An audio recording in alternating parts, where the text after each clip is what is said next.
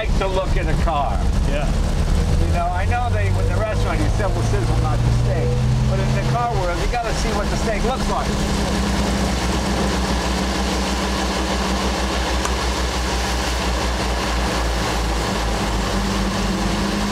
I'm here in the basement of the Nissan Heritage Collection where they keep all the cool stuff like this 240Z or this first generation GTR. You notice it's right-hand drive because they brought it in from Japan. And of course, it turned out to be one of the hottest performing sports cars of all time.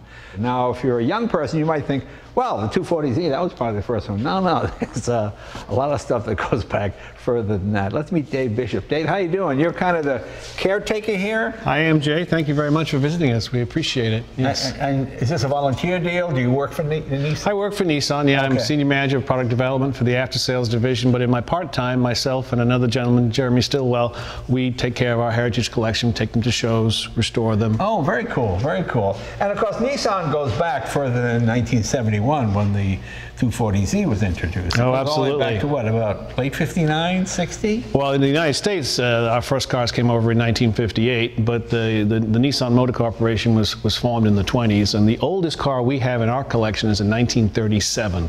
Now, here's a rumor I always heard, and this is one of those things that goes around. I heard when Nissan came to America, they weren't sure that their product were up to snuff. I guess they took them out on the highways and they didn't hold up particularly well. The ones they sent to America, they branded Datsun until the name was worthy of the brand name Nissan. Is that true? It's not entirely true. It really, more than anything else, it was the folks at Nissan at the time thought it was easier to pronounce for the Western tongue, and then in the mid-1980s we brought it all together under the Nissan brand name. Okay. But every Datsun that's in this museum, if you open up the hood and you look at the VIN data plate, it says Nissan Motor Corporation, Yokohama, Japan. Right. So, because my first sports car, my first car was a 34 Ford I got when I was 14. When I was 16 or 17, I traded that in to get a Datsun 1600, which I thought was just the greatest sports car of all time. It was the sort of grandfather to that car, the 240Z. Right. That was the first sports car really designed for the American market, wasn't it? Yes, it was. Because it looked kind of like an XKE, kind of like a Corvette, long little hood. Ferrari Daytona. Yeah, exactly, right. Exactly. And of course, a 6-cylinder engine with a 5-speed, which people have to remember, that was back in the days of MGs and Triumphs. Those were 1,100, 1,200 cc's, you know, early ones. That was a dramatic move upwards. And its most direct British competitor would have been an MGB GT at the time. Right. But that's an 1,800 cc cast iron motor. Right. This is a 2.4 liter single overhead cam. So and you had air conditioning and roll-up windows and a few other things. Let's go back and look at some of the early stuff. I think most people know a lot of the modern cars, but is that a Paul Newman car? Yes, it is. Yeah, we have quite a few vintage race cars in the collection. In fact, we'll be taking the IMSA GTP car down to Amelia in the end of this week. Because my friend Adam Carolla, he's a huge Nissan and Paul Newman fan. Yeah. He's got a couple of the race cars. He does. He has quite a few. See, that's what I liked about Paul Newman, that a big star, and he could have raced Ferrari or Mazda, you know, one of those sort of prestige brands of the day, but he chose Datsun. Right. I think it was Bob Sharp out of Connecticut. Yes, right? Bob Sharp in Milton, Connecticut. I thought that was just great. And he really gave Datsun and Nissan the name, didn't he? Yes, and he didn't start racing until into his early 40s. Yeah, 44 years old, I think he was. Yeah, oh, very cool, very cool. Adam will be very jealous. Now this makes me smile. This is a 280? 280ZX. 280Z, only because this looks like the Japanese were studying American marketing. So with the gold and the black and the gold stripes and the T-top roof, it looks like an Americanized version of a Trans Am. Of a Trans Am. We were definitely dialing in the marketing. The launch campaign for this was very interesting, and it showed a very stereotypical 80s actor, almost like the Marlboro Man or something like that. Yeah, exactly. Yeah, that kind of. Because to me, the 240 was the purest example of the car. Yep. And I guess this owes something to Mr. K too, doesn't it? Oh, it wouldn't have been here if it wasn't for Mr. K. This yellow 260 here was Mr. K's last demo at the company. We should explain who Mr. K was. I was fortunate to have him come to my garage. He was a Japanese gentleman who came to America, and he realized when the 240Z was unveiled in Japan, they were called what, the Lilac and the Fair Lady? It was a Fair Lady. The Fair Lady. And Mr. K, although those are beautiful names in Japan and flowers, he knew Americans liked names with X's and Z's, and I remember hearing him say, "We like X's, we like Z's," you know, and so he made it the 240Z because it just sounded more exciting. Well, he realized very astutely at the time that something called a fair lady just wouldn't be masculine enough for the sports car market in North America. It must have been fun trying to explain to the conservative leadership in Nissan. You see, in America, why would they like a fair lady? Why would they? It just kind of made me laugh. And this seems like sort of the ultimate version of that, just that American machismo kind of deal, you know? It's very funny, very funny. How long did Mr. K live? He lived to be quite elderly. He lived to be 105. He just died a couple of years ago. I think he was 100 when he came to my garage, and he was running around. He was still signing books on the auto show tour into his hundreds. I mean, I think he did as much for Datsun in the early days as just about anything. Can we see some of the really old stuff? Absolutely. That's what I want. Walk around the corner. Datsun 510. Now, I remember these in the day because I worked at a BMW dealership, and they were a little scared of this car, weren't they? Sure, because this was a price point entry into the sports sedan market, and it was a threat to a BMW 2002 at the time. Not a threat to the car, but calling to the same sort of customers. Right. Independent rear suspension. And the funny thing is, this car became sort of the hot rod 32 Ford of kids in the mid-'80s and early '90s, because you could buy them fairly cheaply. They made great race cars. They were bulletproof. Well, here you go. The early tuner set, Is this the one that won the championship? This is the car. This won the Trans Am National Championship in '71 and '72 with John Martin behind the wheel. I know John Martin. He's been in my garage. Yeah, he's a wonderful guy. He's very much involved in supporting the Datsun Nissan name, and we're going to have him at the Midi Challenge in Atlanta next month. He's going to be the Grand Marshal. Oh, very cool. All right, now this is a car that stole my heart when I was a teenager. When I was 14, I had a 34 Ford, and I worked on it. When I was 16, I got my license. I drove it for about a year and a half, 2 years, and I saw one of these. It was secondhand, so it would have been 2 years old, probably in '68. It was a 1600 yellow with the black interior. I thought it was the greatest bargain, and just a wonderful, wonderful car. I actually had roll-up windows and a heater that worked, and all the things that my other cars didn't have. And it was pretty bulletproof. Oh, it's just great to see one again. Now this has got headrests. So this is going to be a later model, correct? Yeah, this is a 1970. We have had this car in the collection since the car was built. Nissan never sold it. In fact, as it sits here now, it's got 764 miles on it. Sure. Come on. We can work it out, you know. We can work it out. Now, as much as I'd like to relive the experience of driving one of these, I'd like to try something real early, back in the days when they were trying to prove their mettle, you know what I'm saying? Okay, yeah. What do you got? What year is this one? Well, this is a 1960 Datsun 1200 sedan. Now, see, this looks like, with this humpback, it looks like almost a car from the 40s or mid-50s. It's definitely 50s British styling and British engineering. BMC was in partnership with Nissan at the time. Oh, okay. Just like we have the Renault and Mitsubishi alliance today, we have an alliance with BMC, and a lot of engineering and styling carried over from the era. And pretty straightforward car, high roof. Yeah. Nothing sporty at all about it. No, in fact, it's got a solid beam front axle. Really? And four-wheel drums. Well, that's pretty primitive. 3-speed or 4-speed? 4-speed, 4 on the tree. 4 on the tree, okay. Yeah. And no radio. No, nothing. Yeah, I mean, it's kind of cool. Yeah. So when this came to America, who was the competition? Was it the Ford Falcon or the Corvair or the Fairlane? Who were they trying to compete against? We would be trying to compete at that point with early VW Beetles and the whole slew of European imports that were coming in the early 60s. And it must have been tough because the 60s were just 15 years away from World War II, really. So there's still a lot of sentiment that absolutely, there was some resentment, and there was also some doubt that the Japanese could build quality cars. Right. So it was very much an uphill marketing challenge. And did they take American cars to Japan and take them apart and study them to build a car for the American market?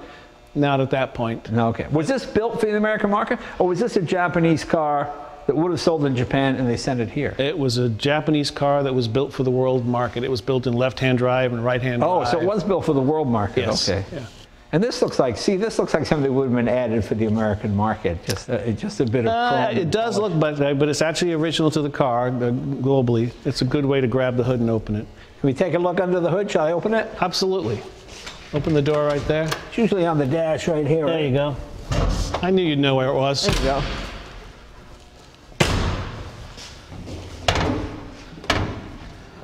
Good luck.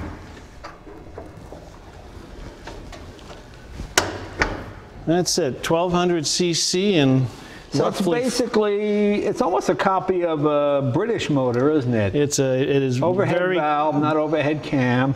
Yes. Nothing tricky, just a workhouse. What does this make, about 58 horsepower? It made 48 horsepower. 48 horsepower. That was it is. It's cast iron overhead valve, and it is very closely related to BMC's B-Series engine, yes. And how many of these did they sell in America that first year? I can't imagine. When we first came into the country, the first year or two, we sold 146 cars, and then this one in 1960, we sold about 1,300 of them. Now, is that mostly on the West Coast? California, I think, was probably more understanding. Yeah, Mr. Katayama was going around talking to any used car dealer he could find and see if he could set up a franchise. Yeah, wow. So we started with this, and we started with the basic pickup truck in 1960, then things started to roll from there. So you got a single master cylinder. That looks like a new piece. Yeah. Some of those things we've had to. And is that a work light, or is that just a hood light under there? No, this is a work light. This is something that. Oh, that's cool. That all vintage Datsuns have. 240Zs have these. They have little work lights, and yeah. Cool. That was a pretty cool feature for a basic economy. Well, it was. Can we take it for a ride? Absolutely. Let's do it.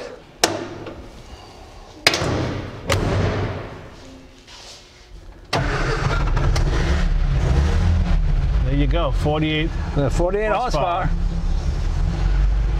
But the car only weighs what? About?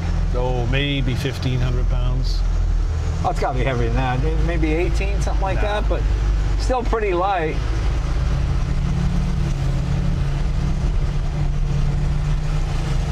I always love these non-power assisted cars. No power steering, no power brakes. Everything is light and easy to handle, and things were a lot simpler. Oh yeah, very cool. Well, it's a solid little car anyway. Yeah. Not the fastest thing I've ever driven. She's got a stout heart. You know, my favorite thing are the owner's manuals from the Japanese cars from this period, because they don't quite translate. I have one for a Honda. It said, "When meeting the giant dog on the road, toot the horn melodiously, as the dog will then bow to let you pass." And I thought, wow, imagine a dog actually bowing and to let you pass. I mean, all that kind of great stuff like that.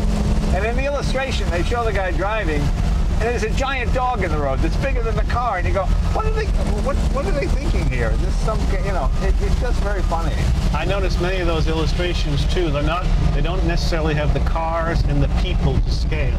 Right. To make the car look bigger, they make the people smaller. Right, yeah. Whereas if you took a picture of us now driving this car, it's pretty obvious we're filling up the whole cabin. Yeah, that's an old, I think his name was Art Fitzgerald. He did a lot of the drawings for GM and Pontiac back in the 60s. And the Pontiacs would be these enormous things. These people, these little tiny heads, hilarious. So in 1958, the slightly previous version of this with the 1,000cc motor we were talking about before competed in the Mobil Gas sponsored rally around the entire rim of Australia. Oh, okay. And, was Australia the second biggest market? It was a very early export market for us. Because it was right-hand drive? Yeah, and it was close. I guess it's closer, that's right, I keep thinking, Not that far away. Was Tennessee the first plant for Nissan in America? Yes, Smyrna, Tennessee, just outside of Nashville. That was back in the 80s, right? Yeah. We opened that plant up in 1983, and in the collection we have the first vehicle that came out of the plant, an 83 pickup truck. And now we have another assembly plant in Canton, Mississippi, outside Jacksonville. And we have an engine plant in Deckard, Tennessee. Well, it's watertight. Yeah. Brakes are okay. Brakes are okay, Yeah, there was nothing groundbreaking about this. It was just a well-made, solid car. Nothing... Good basic transportation. Yeah, good basic transportation. Well, that's what we cut our teeth on at Nissan, and that's what built the brand over the years. Right. The 240Z was the halo car, but For every one of those we sold thousands of. And the 240Z was hugely successful, wasn't it? Yes, there were waiting lists when it first came out. Yeah, yeah. Yeah, because that was the first Japanese car where they said, hey, we're going to compete with Triumph and Corvette and everybody else. Yeah. And they were quite powerful, 150 horse, which doesn't sound like much, but at the time, MGs and Triumphs were for the most part under 100 horsepower. Yeah, that's right. And bulletproof, you could drive them anywhere. Well, you could probably get in this and drive it back to California or all the way back to Burbank. You know, I'll drive it back right now. Well, thank you. That's very nice of you to give it to me. I appreciate that. It might take us a while. Yeah, I don't think we need to tell the corporation about it. I mean, you realize this is pretty much even pre-war technology. Basic transmission, engine in front, you know. Yep, non-synchronized first gear. Yeah. And as I mentioned before, a beam front axle. It doesn't have independent front suspension. Yeah, yeah. What was Nissan's biggest year in America? Was it in the 70s or is it fairly recently? Well, our biggest years have been the last 4 or 5 years in a row. We're doing very well overall as a brand. So 1.3, 1.4 million cars. Wow. Prior year, you know. So, but in those early days, sales slowly built up until we got to the first Arab oil embargo crisis, and then sales went through the roof. Right, because everybody, then that was everybody who had a small, efficient car. Everybody's sales went up.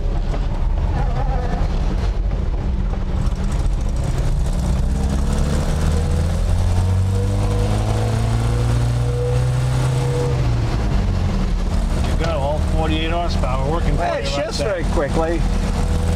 I like nicely connected linkage. You know, you get that mechanical click. People like to look at a car. Yeah.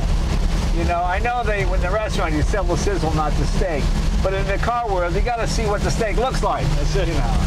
It's been about 20 years now with the alliance with Renault. Right. And in the past 12 months, we just took controlling interest of Mitsubishi. So now oh, is that right? Yeah. So we have a lot of tools in the toolbox now to pull components from. But yes, many of the... Now, will Mitsubishi still be sold as that brand, or will it just... Oh, yes. Okay. Yes, yes. Do they send you over to Japan for marketing and training and stuff? Have you done that? No, it's, you know, the North American operations, the largest functioning unit of the company globally. Oh, okay. So, you know, we're fairly autonomous in our marketing decisions. Speaking of autonomous, are there many autonomous? I haven't seen any autonomous Nissan product yet. Is there anything out there? You know, there's a large engineering push in the company right now to develop autonomous. I think the goal is to have something on the road in 2025. Something on the road with nobody in it. That's a scary thought to me, but... Well, I get it. You know, people say they don't like it. I go, you know, it's progress. I mean, every aircraft is autonomous, so.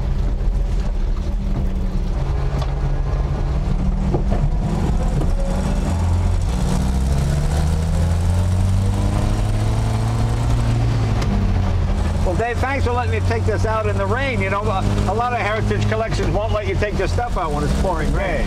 No, at Nissan, we're happy to do that with our Heritage Collection.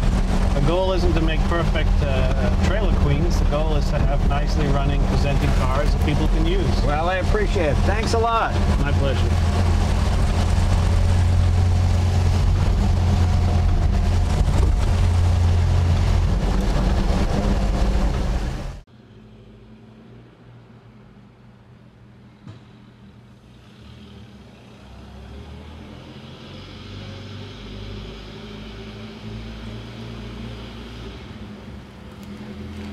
Mm-hmm.